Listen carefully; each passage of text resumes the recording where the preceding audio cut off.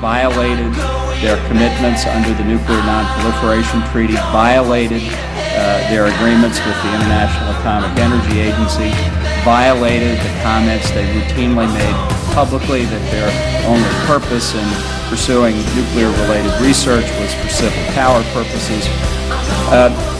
This is a faith that goes beyond religious faith. You can't find empirical reality that justifies the continuation of this negotiation.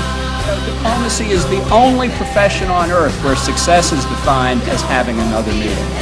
And where was that meeting? Baghdad, of all places. My goodness, isn't that an interesting selection? So we go to Baghdad and we hear reports that the IAEA is close to reaching agreement over access to the Parchin facility, an artillery missile base where the regime has undoubtedly been testing the high explosive component critical to weaponization, to taking the enriched uranium or plutonium in the pit of a nuclear weapon, compressing it into critical mass, and creating the uncontrolled chain reaction that the nuclear weapon is designed for.